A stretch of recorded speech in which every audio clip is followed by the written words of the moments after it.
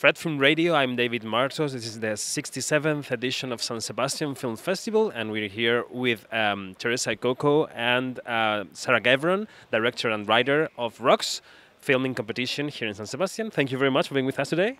Thank you for having us. It's a great city. Thanks for having us. Sipping tea, sipping coffee, and talking about the film.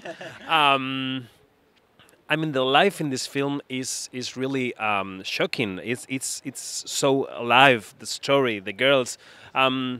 Why this story? Why did you want to tell this story about these girls in Britain? This, I would say, this so modern story. Well, we began with the idea of building a film with young people, young girls specifically, because we don't see enough of them on our screens, and we all grew up in London, and it was a story we wanted to tell. But we formed a team first and worked in a collaborative way with the young people themselves, finding our cast. And then it was Theresa who came up with the storyline that you see on screen. So I'll hand over to her to explain that. Okay, Theresa. So like Sarah said, we'd probably had all been together for around 9 months to a year before we even started really thinking about the script. So by the time it came to the script, we had a script and it wasn't really quite working. We felt like it didn't really capture what we were experiencing in the room, and both in the creative room and in the workshops room. So we just felt like there was something missing that didn't really quite honour what was happening. And I had been working on something separate that I described as a love letter to my sister. And then I shared it with Claire Wilson, my co-writer, because it felt so much that what was happening in the room was sisterhood. It was this thing that I had put forward as a love letter to one woman now suddenly became, it extended to all the sisters that I had made in the process and the sisterhoods that I saw amongst the young women and amongst the creative team, and it really felt like the perfect story to begin, really, because I think what we had was the seed of the story, and what grew out of it was so much more than what I had conceived. What about the dialogues? They seem so real. I mean, how much of them are improvised and how much is I mean, it's scripted?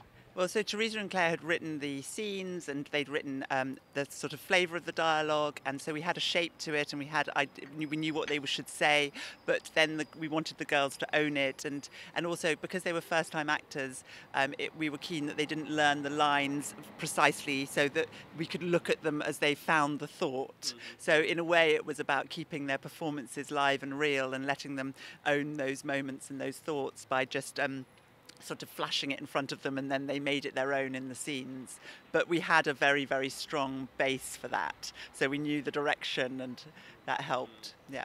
And the casting, how was the process to find these first-time actors, and what were you looking for?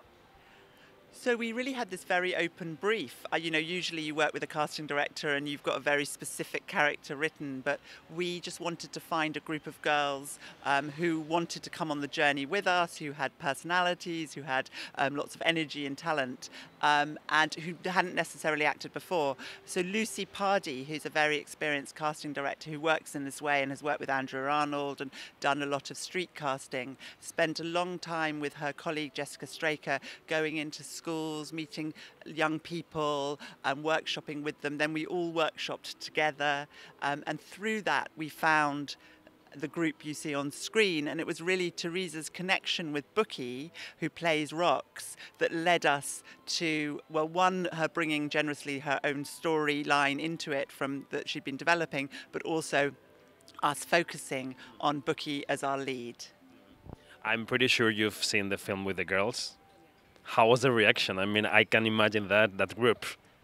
I think, so when they watched it initially with the first time with the girls, I couldn't bring myself to watch it, so I left because I just felt so much, I just wanted so much for them to love it, and for their families were there as well, so for their families to love it, because it felt like the whole process, like I said, was really this to honour the friendships, the trust, the love that had formed between them and us and each other. So I left, and then I called Claire Wilson, my co-writer, after, and I was like, "Did they like it?" She said they loved it, and I came back, and what I came back to was, just a celebration of themselves and of their family, being proud of each other, taking the mickey out of each other. you know, it was like almost like the last day of school, and that it felt like, okay, we really did something great here, all of us together. We've given these girls this amazing thing that we get to share. They've given to us this amazing thing that we get to share forever. So, yeah, it was brilliant. It's been brilliant watching them experience this. The Britain you depict in the film is somehow broken, I would say. It's a society that there's a tremendous gap between poor people and rich people and classes, right? How do you feel? How's the country right now? How would you describe the situation?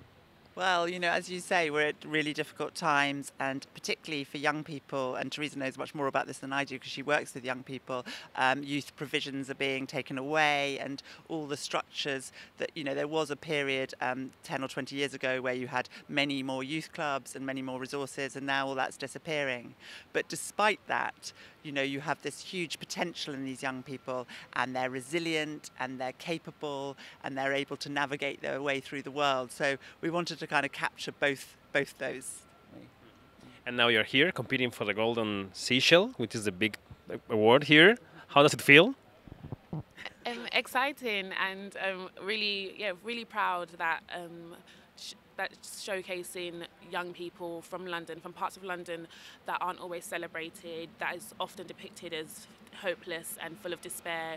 Just really proud that the idea of, you know, of these parts of our community that where I grew up and where my friends and family are from can be seen on a world stage and can bring joy and, you know, and laughter and hope to people so far from them.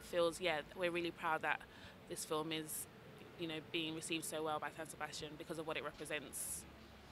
Okay, Sarah Gavron, Theresa Ikoko, writer and director of the film of Rocks. Thank you very much for being with us today. Thank you so much. Thank you. I'm David Martos. This was an interview for Fred, the Festival Insider.